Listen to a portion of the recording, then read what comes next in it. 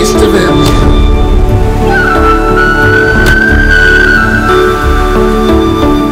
Part of the taste of Emsworth.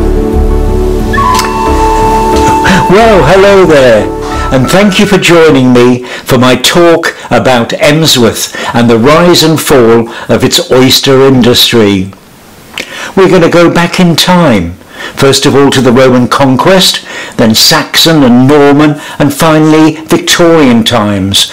And we'll see how the industry grew from nothing into a multi-million pound business employing over 400 people in Emsworth.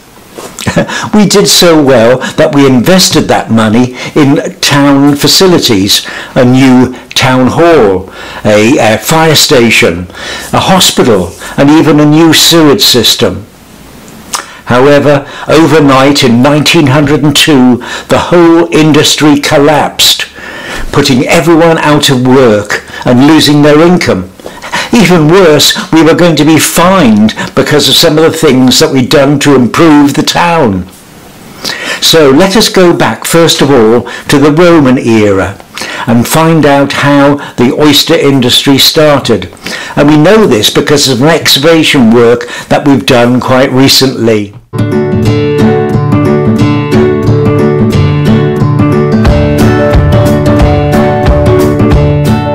In 2018, the Chichester Archaeological Society started a dig in a field on the western side of Emsworth.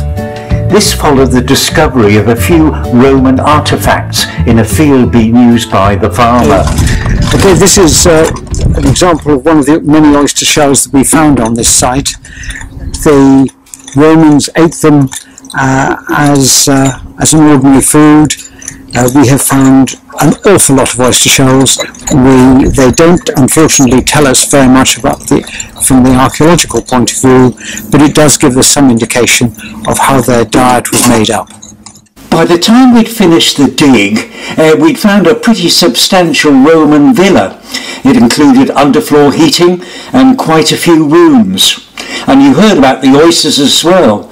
So we're starting to think that perhaps it was a sort of halfway lodge, somewhere where people could stay overnight. Essentially the field is halfway roughly between two Roman facilities. One to the west was a fort near where present-day Portchester is, and to the east is Chichester, of course, which was a town as well in Roman times. So this well could have been somewhere where people stayed overnight and had oysters on the menu. Let's move on now to the Saxon period, and we know something about this because of some development in Emsworth. In the 1960s, a developer moved in and started constructing an area known as Beacon Square for housing. This was on a field on the west side of Emsworth called Seafields. You can see on this photograph here, it's quite close to the foreshore. And while they were building the foundations for these houses, they discovered the remains of some Saxon buildings, probably big enough to be a small village. However, we now think it probably was a summer camp because this foreshore area around Emsworth is a bit subject to flooding during the winter. This photograph shows you the other side, the east side, and you can see in modern times that the River Ems at times can overflow and flood the area. Okay, we've looked at Saxon times, now let's move on to Norman times. And we know something about the area because of the Domesday Book. Now the Domesday Book was written when the Normans invaded. It was called the Great Survey, and of course it was mainly for raising taxes. It was completed in 1086. And looking at this book, we found reference to a mill in the manor of Warblington. Now actually Emsworth therefore did not exist in this time, but it was part of Warblington, and the manor of Warblington was established by then and later on became quite well known during the Tudor times and even during the Civil War. So as we can see, Emsworth didn't exist at this particular time. So at the beginning of the Norman reign, nothing really had happened in Emsworth. So I'm quickly going to go through some of the developments in this period. First of all, we know that King John granted the manor of Emsworth. Now Emsworth is Saxon, meaning Emils, the owner, and worth meaning an enclosed place or homestead, most probably a farm. So we knew at least that existed then.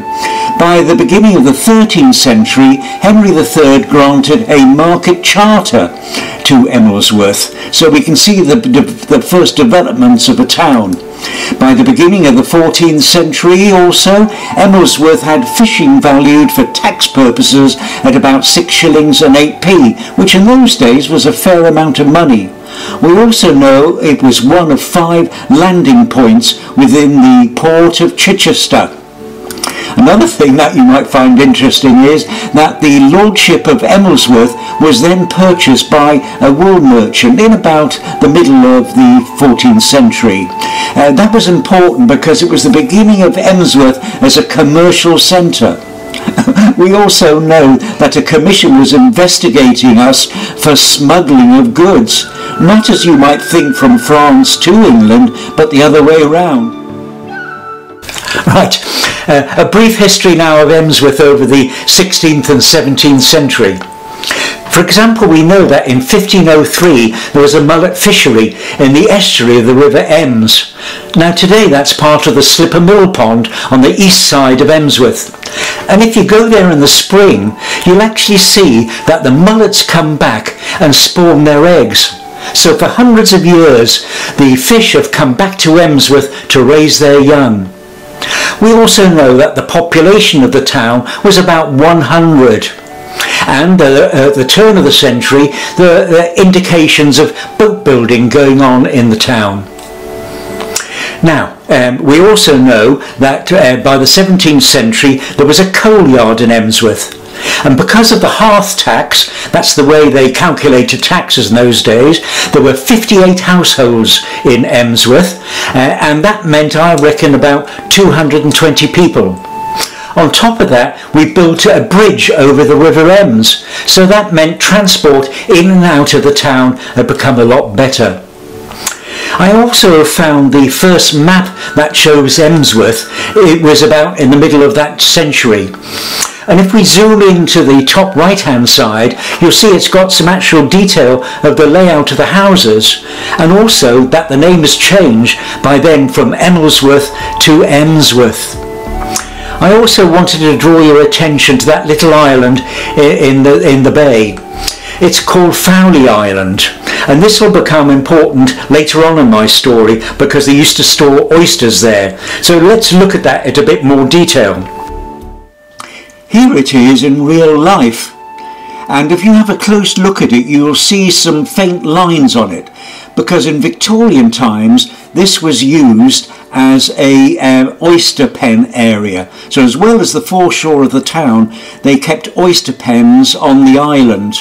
And again, looking much more closely at the map, you can see that there is the remains of a footpath which went from the foreshore at Emsworth right into Fowley Island.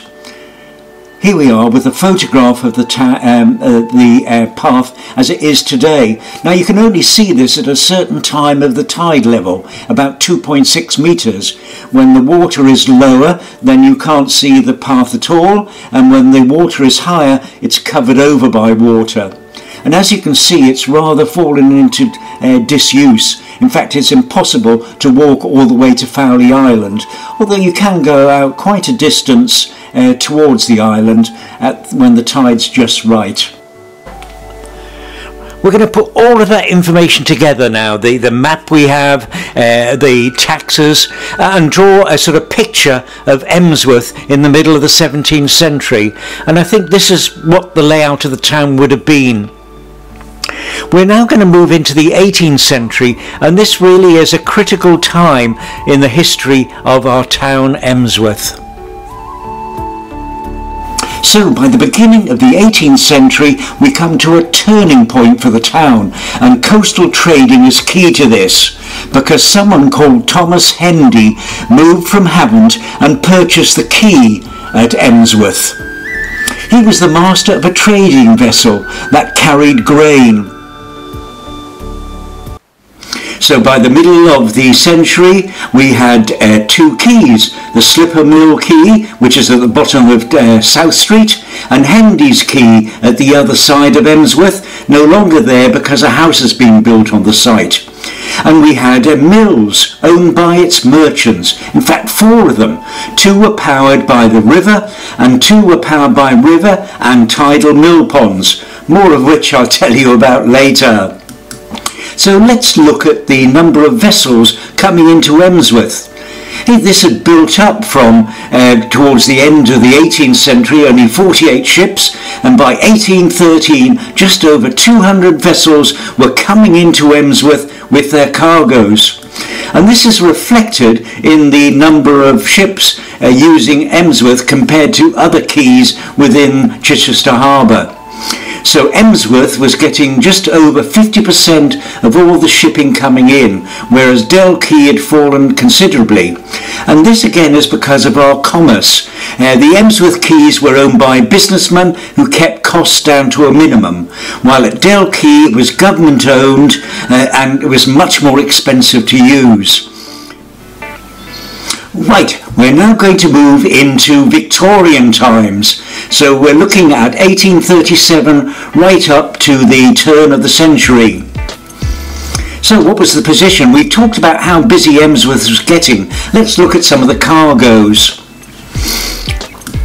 Coming in were barley from Norfolk, coals from Newcastle.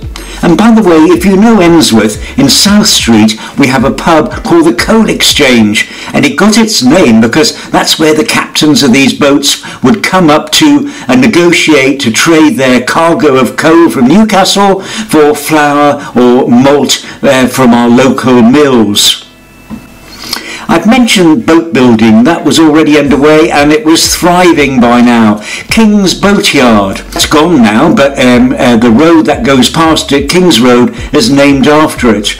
And the owners, George Norris and John King, were building substantial boats right up to 250 tons. Let's now look at fishing in Emsworth. In 1788, about 12 fishing boats were operating out of the harbour, but by the middle of the 19th century, 50 fishing boats were operating, and as you can see from this graph, the number of oyster and scallop catchers had gone up enormously. In fact, Charles John Longworth of Havant said, "There is a new peak of prosperity for Emsworth Oysters." However, of course, things were starting to go wrong because of overfishing. 22 Emsworth fishermen were arrested and 8 of these were jailed for illegally dredging. The problem being that the owners of the oyster beds had to seed them, let the oysters grow before they could dredge and take the harvest. These people were coming in overnight and grabbing the oysters that didn't really belong to them. Again, our friend from Havant said, "Oyster monopolists have destroyed a hitherto unrivalled oyster beds of Emsworth." So now let's take stock of the situation in Emsworth in the middle of the 19th century. Are we growing or declining? Well, there were opportunities. In 1847, our railway station opened, giving us much wider markets, both home and away. But there were threats. Boats from France and the south coast were coming into the harbour and fishing and dredging. The Emsworth native oysters had disappeared. However, only large boats could go out into the English Channel and further afield, and in Emsworth we didn't have many of those. The railways also cut the need for sea transport. Those 200 vessels that were coming into Emsworth no longer came because it was much cheaper to transport things by rail. So, Fortunately for Emsworth, things were starting to change. In 1843, the British and French had signed a convention that there would be no dredging in the breeding season. That was important because it allowed the oysters to grow to a bigger size. Also, the Emsworth fishermen formed a dredgermen's cooperative where they worked together. However, we still needed a few things. Businessmen able to invest in equipment, bigger boats that would allow international dredging out of the harbour. Also, we had to spend money seeding the oyster beds and perhaps take a factory farm approach. We were lucky 2 men came on the scene. One, John Kennett, and the other, James Duncan Foster. So let me tell you their story. Right, the first businessman I want to talk about is Jack Kennett. He was a local man, born and bred. He came from a family of fishermen. For generations they'd plied that trade. And he was to take it on as well, although he expanded it to cover sand and gravel as well, which he brought up and sold for building. He was an end man at the Baptist church, and that meant people trusted him, because an end man was the person who went round with the collection plate taking the money.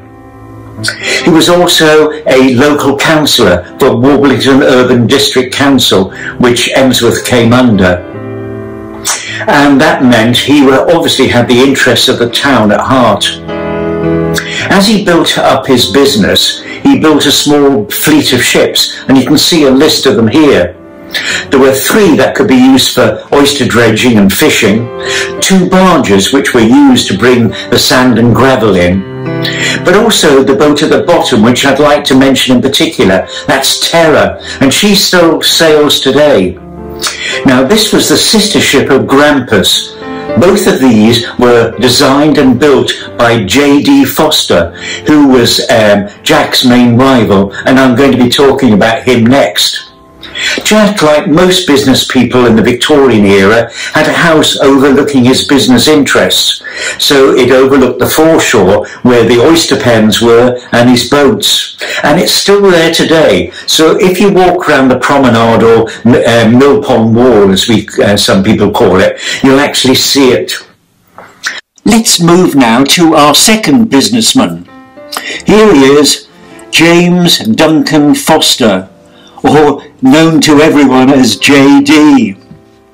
His father, William Foster, had moved to Emsworth and purchased an existing boatyard. You can see it here coloured in red next to King's Boatyard, coloured blue. They lived in a house which was actually attached to the boatyard. It's called Ivy House in King Street, and it's still there today.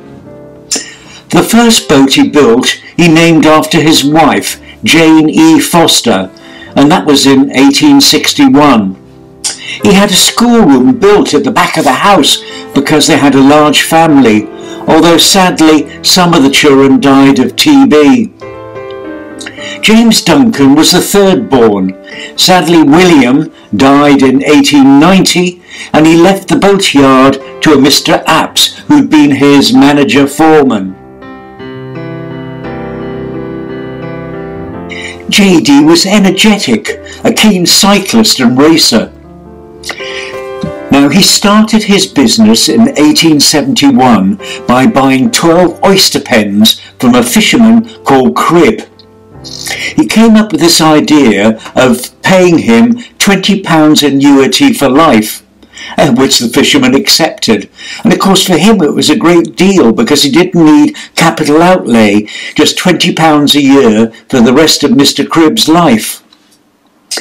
He followed this up buying 3 smacks in 1875, and then went on even further, purchasing David Walker's boatyard at Hendy Quay.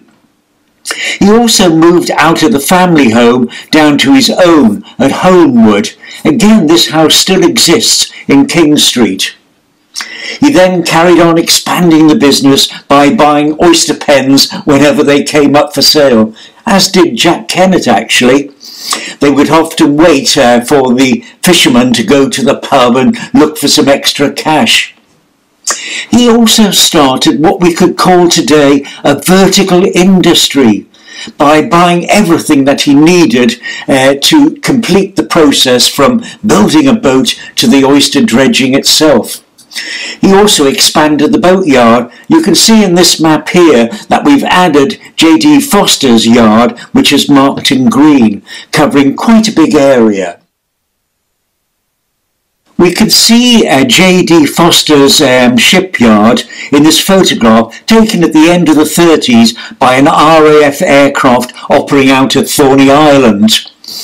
As well as the yard, you can see some of his boats moored along the channel.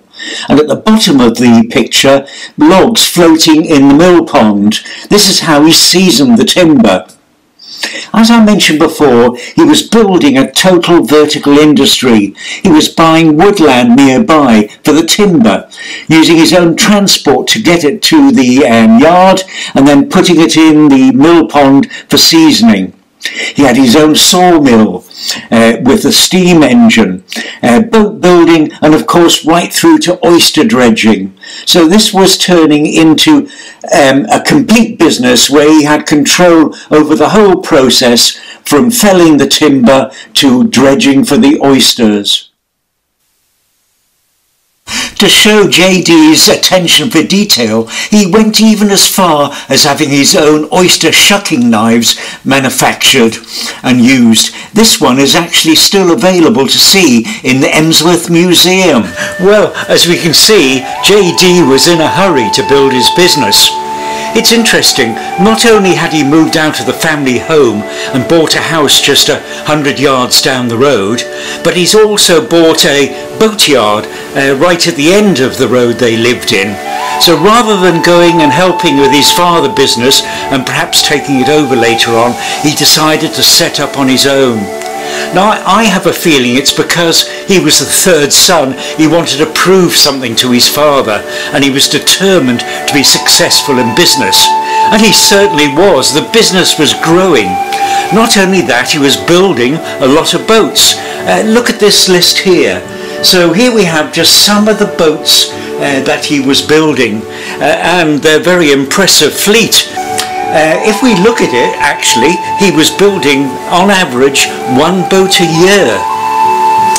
And here's something I found very interesting. If you take the first letter of each of the ship's names, you'll find it's one of the letters in his name. Notice at the top there's only one A that hasn't been completed. Now, Echo, the boat you can see up there, was the pride of the fleet. It was everything that technology could offer, and it could dredge on an enormous scale, and I'm going to tell you more about that in a minute. But it was so good he decided to build a second boat even better. We've called it Echo 2 because he never actually named it, but I'm certain that letter A would be the one he would have used to make it.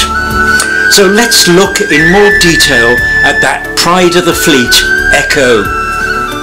I said that Echo was the pride of the fleet, and rightly so. It was large as oyster boats go, 110 foot long, and gross tonnage of 80. It had many innovative features which hadn't been seen before. For example, a water tank. This would be empty when the ship left Emsworth, but when it arrived at the oyster dredging grounds, they would pump in seawater. And therefore, when the oysters were brought up, they could be put straight into the tank and kept fresh and alive until the boat returned to Emsworth. The boat was powered by a steam engine, so when there was no wind and the sails were useless, they could use the propeller. Another innovative feature for oyster boats was galley and crew quarters. It could hold up to 12 crew, which meant you could sail far and wide, and they often did. They went down, for example, to Portugal, so they could be away for a couple of weeks or more. And the innovations didn't stop there. The Munford engine was used to power this 54-inch screw, which was held in an iron cage. That meant it couldn't be fouled by the dredgers. Talking about the dredgers, there were 5 winches powered by steam engines and donkey boilers. And these were used to pull up the dredgers 12 of them, each 6 feet wide. That gives you an idea of the amount of coverage that this ship could make, increasing the catches. There's lots of reasons why Echo was the pride of J.D. Foster's fleet. And you can see why he wanted to build another one with perhaps some even more innovative features based on the experience of the crews operating way down across the French and Spanish and Portuguese coasts. However, these large boats were to give J.D. Foster a slight problem.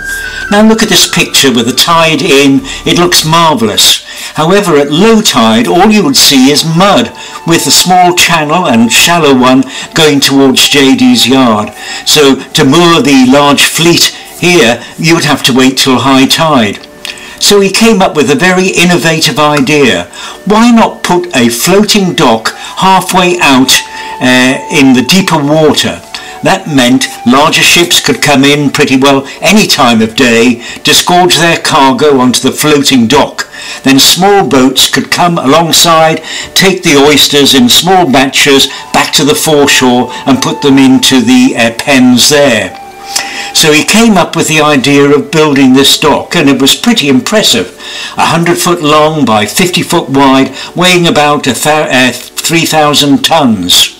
Not only that, it was lined inside so you could fill it with seawater, keeping the oysters fresh until the small boats came alongside and took them away. Right, here in this picture you can see the floating dock under construction. It was never given a name, but we've nicknamed it the Ark, and here it is being built on Hendy's Quay, which by then was part of J.D. Foster's boatyard. This all went well, and on the appointed day the Ark was about to be launched into the water at high tide. Unfortunately, things didn't go quite as well as they'd planned. First of all, J.D. Foster's dog had run underneath and got crushed. I think this picture was taken just afterwards because you can see people looking down towards the bottom of the floating dock. Then they had problems actually rolling it down the ramp into the water. So by the time it actually got there, the high tide was not quite as high as it had been. And by the time they started towing it away, fortunately it got stuck on a mud bank not very far away. And there it stayed. After a number of attempts to float it again, they had to give in. And right till the end it was stuck in that one position. Here you can see a simulation of what it would look like. So there is a ship called Grampus. That was the sister ship of Terror, which Jack Kennett had bought from J.D. Foster. If that wasn't enough, they soon found that the bitumen that they'd used to line the Ark to make it watertight was fouling the water and killing the oysters. So I'm afraid in the end this Ark was not really much use at all to the business. However, on the foreshore was a hive of activity, with many of his men raking and keeping the oysters nicely spread so they grew in the pens, a line of horse and carts coming in and taking the daily orders, oysters, up to the railway station, where they were being distributed to London and around the southeast. Many were eating Emsworth oysters. In fact, J.D. Foster's business was doing so well that by 1898 about 3 million oysters a year were coming out of Emsworth from just J.D. Foster alone. And on top of that, don't forget, there was Jack Kennett and the other fishermen's oysters. So business was certainly booming. Here you can see a map of the foreshore pens, and those in brown and light brown are owned by J.D. Foster and his associate company Fowley Island Oysters. Right, so now Emsworth is doing really well. At the end of the Victorian period, business is booming, and look at business levels, they're going up and up. So Emsworth decided to spend some of that money on improving the town. First of all, Warblington Urban District Council, the centre of gravity had moved to Emsworth. And to show this, we actually built a new town hall in Emsworth, with a fire station underneath. Next to it was a new hospital built by the town, and even the equipment was provided by donation by townsfolk. It's now become the GP practice for the town. And on top of that, we put in a new sewage system right across Emsworth. So things were doing really well. If you remember, I mentioned that in the middle of the 17th century, the population of the town was about 220. Well, by now, it had increased to 2,500, 10 times as many. On top of that, most of the households depended on the boat building and oyster dredging industries. So about 400 jobs. So the town was doing really well. Everyone felt well off and living in an improved town. Were things going to get any better? As the Victorian period comes to an end in 1901, let's try and take stock of the town's progress and try and look forward to see what's going to happen. Well, up till now things have been really good. We've had both economic and population growth. Over 5 million oysters a year are sold, including from this shop in Emsworth. We've had major town improvements, including our town hall, hospital, fire station and a new sewage system. We've also taken over responsibility for the town and for the harbour. So things are pretty good and the future bodes well for Emsworth. Now, in Victorian times, people didn't go out and have a meal in a restaurant the way we do today. No, in those days, there weren't many opportunities to go out for a meal. One of the exceptions might have been a mayoral banquet. These were normally held in the town hall or a large hotel in the city. Now, normally it was business people and friends of the mayor who were invited to these dinners. Interestingly, women couldn't go, although they could sit upstairs in the balcony and watch their men eat the meal. Now, on the fateful night I'm going to talk about, there were 3 mayoral dinners going on in cities in Hampshire.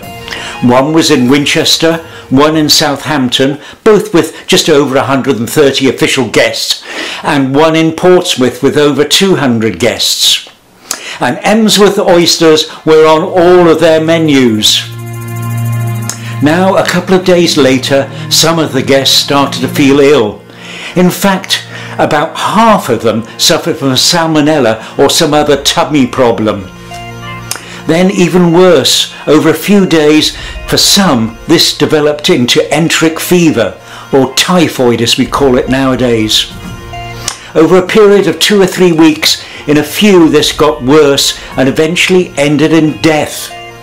And this included the Dean of Winchester.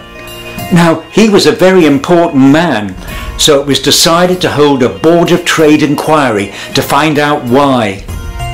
Now, I want to go into more details about both typhoid and the Board of Trade inquiry. Well, first of all, we know it's spread through sewage contaminated food or water. The typhoid fever is life-threatening, and it's caused by the salmonella bacteria. Well, the first week there'll be a rise in temperature, abdominal pain and salmonella symptoms. So that's what most people get, but it can go on and develop further. You can see in week 2 a high fever, diarrhea. Week 3 it gets even worse, intestinal hemorrhages or even perforation. And by week 4 the patient becomes dehydrated and delirious. It can then end either in death or with the fever starting to reduce. So let's talk now about the specifics of our case. None of the ladies who were sitting up in the gallery were ill, because of course they hadn't had the meal. At Winchester, 9 people developed enteric fever. At Southampton there were 10. And at Portsmouth and 10 other local authorities around the southeast of England, there were reports of illness and enteric fever.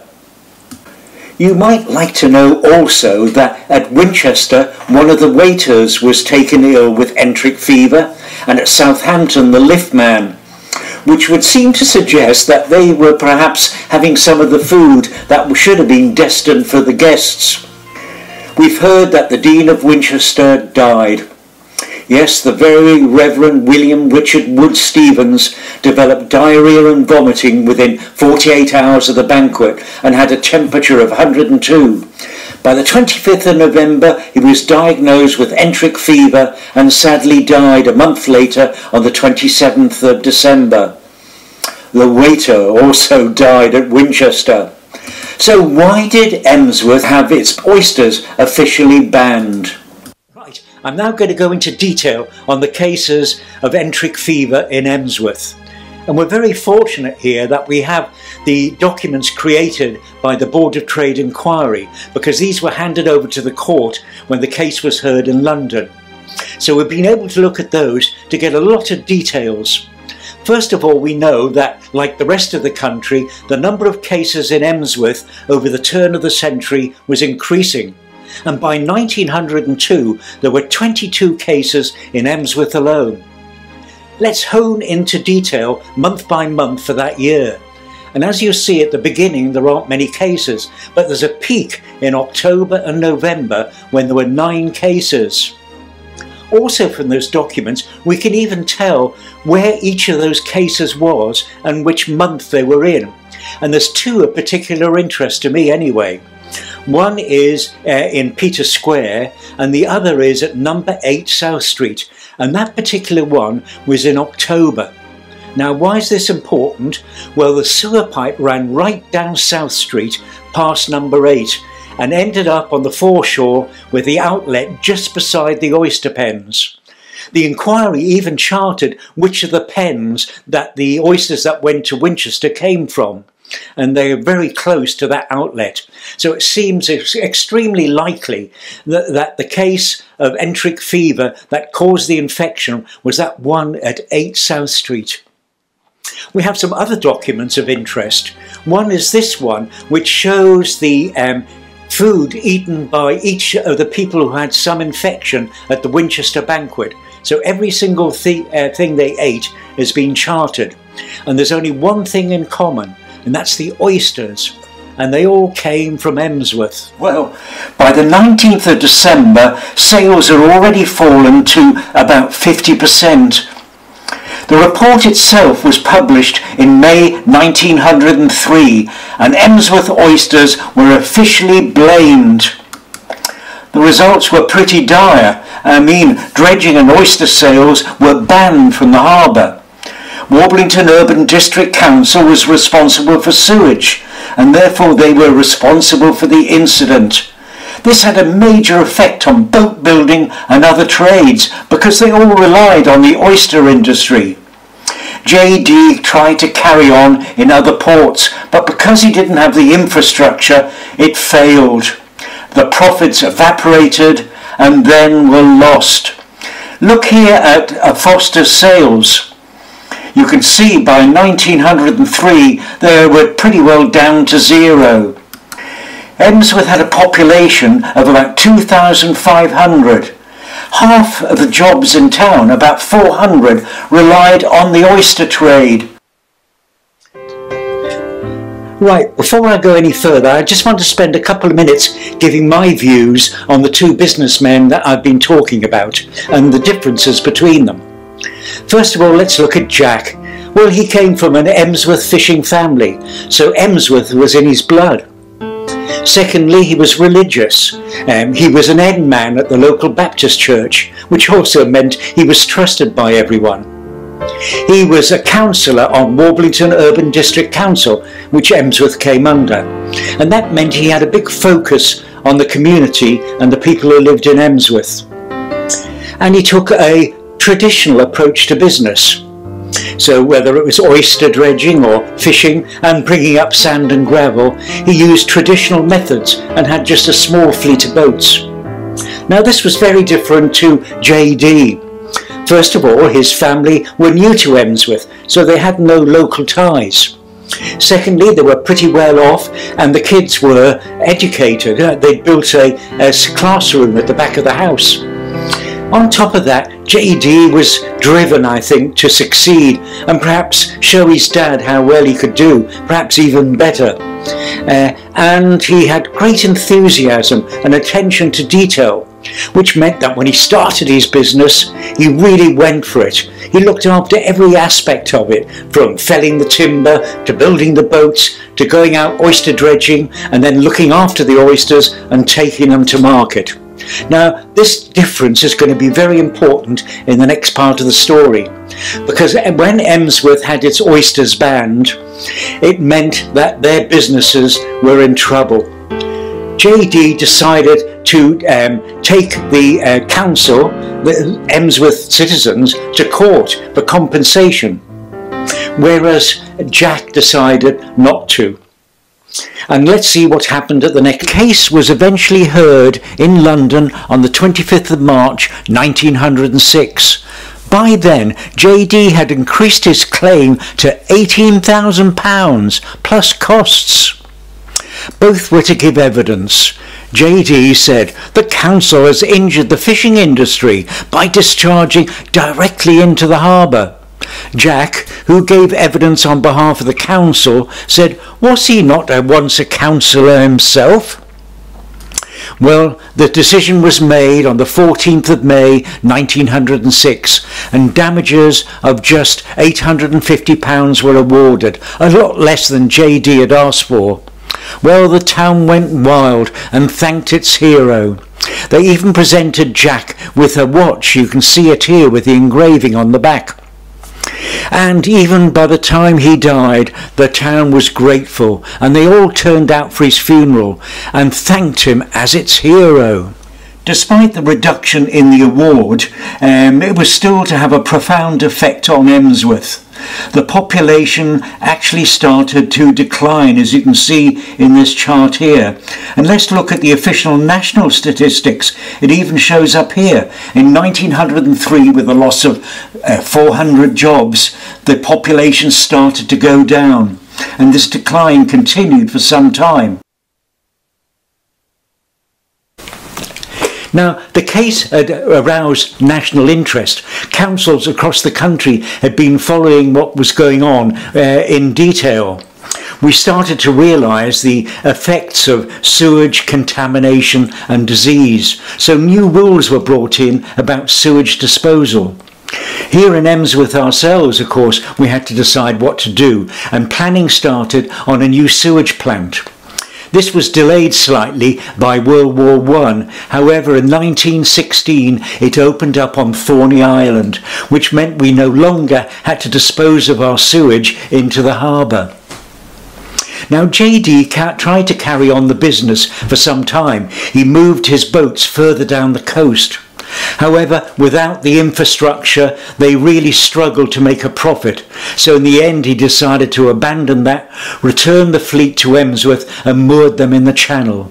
And there they stayed for 60 years, slowly rotting away. In the 1970s, it was decided to break them up and burn them because they'd become a navigation hazard, because by then the town had become a thriving sailing centre with 2 sailing clubs and a lot of motor cruisers. Now, the boatyards as well, of course, they had no boats to build. So slowly they were being broken up and housing built in their place. The last one to go was J.D. Foster's yard. You can see a picture taken here shortly before it was broken up and new housing built on the site. Although 400 jobs had disappeared in Emsworth, the railways allowed mobility so those people out of work could go and look for jobs elsewhere. In the town we started a major building programme, and if you remember, because of our market charter, we were a thriving retail and service town. Over the years, a number of attempts were made at bringing back the oyster industry. At the end of World War I, P.G. Woodhouse, who was a resident in Emsworth, even mentioned the oyster scare in one of his books. In 1937, Jack Kennett himself tried to restart the industry by bringing in 40,000 young oysters from Brittany and laid them in the harbour. Unfortunately, when war broke out in 1939, he was to lose 90,000 oysters because of wartime restrictions. Nothing could be done to harvest them. Following the Second World War, a number of attempts were made over the years to restock the oysters in the harbour. For example, one using Pacific oysters. However, they didn't thrive because of the colder water here. Emsworth is a thriving town and it became a boat destination. We have 2 sailing clubs, so we had lots of boats coming into the harbour. Unfortunately, the anti-fouling paint that was used was causing contamination and killing the oysters. That fouling paint has now been banned. However, in November, which is the main season for dredging, boats came from far and wide for a while, but soon the stock had disappeared, and the last major wide-scale dredging in the harbour was in November 2012. It was then banned by the Harbour Conservancy, not just because of the fact there weren't many oysters, but also by then we'd realised the environmental damage that was being done by the dredgers scraping along the bed. I'd like to say a few thank yous now. First of all, one to the late Linda Newell. Sadly, she's no longer with us, but much of this material was put together by her, and she put it into a booklet which is available from the Emsworth Museum. A thank you also to Trevor Davis. He represents both the Chichester and District Archaeological Society as well as the Emsworth Maritime and Historical Trust. Thank yous to a couple of boat owners, Bill Dredge, who took me out on that last November day that dredging was allowed in the harbour, and also to Alan Aitken, whose boat I'm in now. Well, also, of course, I can't forget Chichester Harbour Conservancy, who helped me enormously. Thank you to all of them, and perhaps I'll see you all another day.